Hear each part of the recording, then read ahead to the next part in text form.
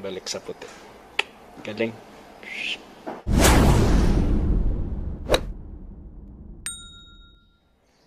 Welcome ulit mga boss. Dito naman tayo. Mag-DIY ako ngayon paano gamitin yung LED smart bulb. Bili ko lang to sa Amazon. Check nyo na lang yung price. Ano to siya? Pwede nating i-control sa cellphone. So, download lang natin yung app. Tapos, pwede na natin siyang makontrol ng on-off gamit yung mga cellphone natin. So, smart Wi-Fi LED bulb, 16 million color, E27, 7 watts RGB, tapos up remote control lightning bulb, dimmable, color full smart home automation. Tapos pwede natin gamitin to sa Google Home Mini at saka sa Alexa o yung Amazon Echo. So unbox natin mga boss para makita natin laman ng box. So ito yung actual na bulb natin. So E27 siya, ibig sabihin thread type. So ang dapat natin gamiting holder, yung nagawa ko na DIY, yung bulb holder, watch nyo na lang yun. Tapos thread type. So pasok lang natin yan siya.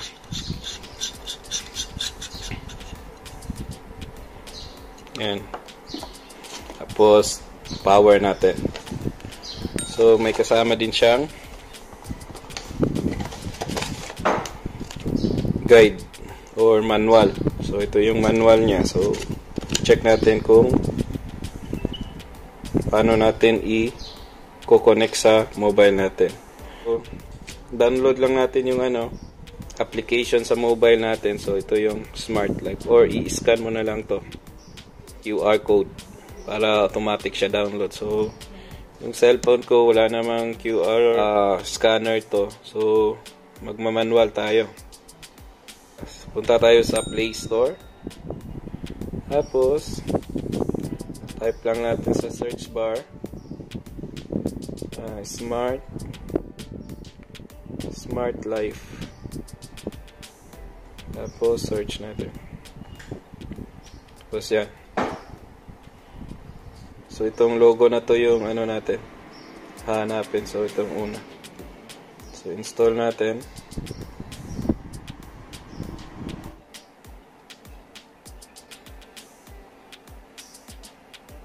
Open lang natin yung apps. Tapos register tayo. Tapos agree. Tapos lagay ko na lang yung email ko. Tapos check mo yung email mo, magsisend ng verification code doon. Tapos i-encode mo na yung verification code.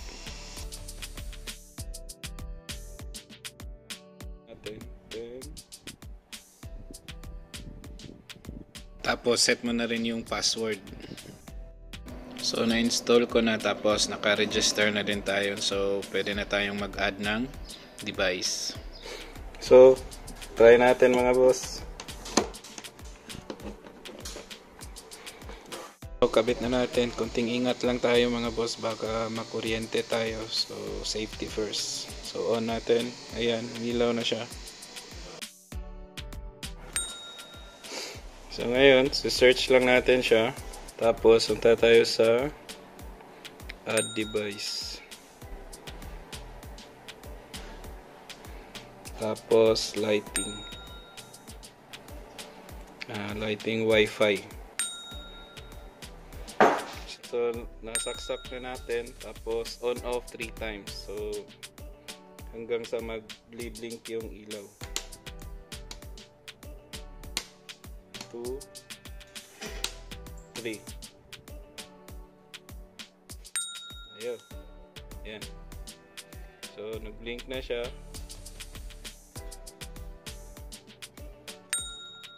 Check lang natin yung connection ng Wi-Fi natin.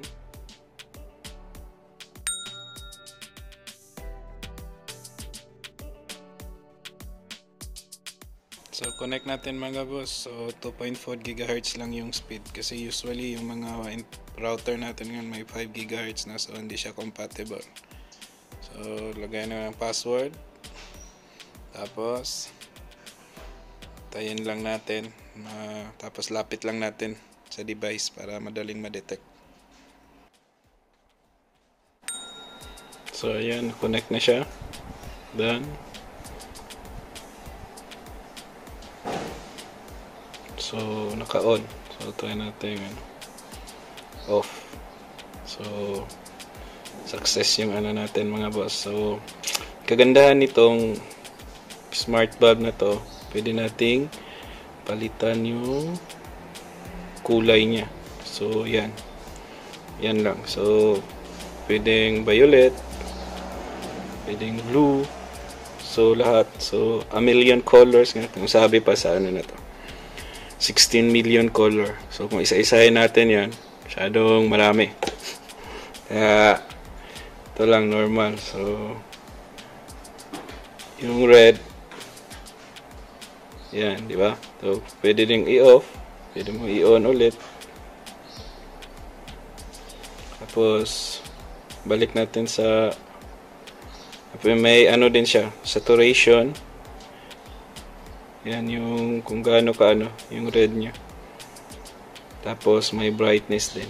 So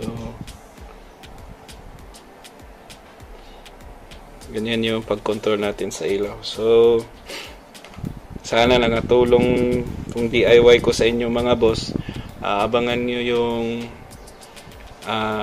video na gagawin ko yung kwarto ko ng ano, smart home. So gamit yung voice command, may gagamitin lang tayong device para mag-on off ng ilaw or yung device natin, kahit yung fan. So sana lang natulong mga boss. Huwag kalimutan mag thumbs up, tsaka like at share nyo na rin sa mga friends nyo para pwede nilang makontrol yung ilaw nila gamit yung cellphone.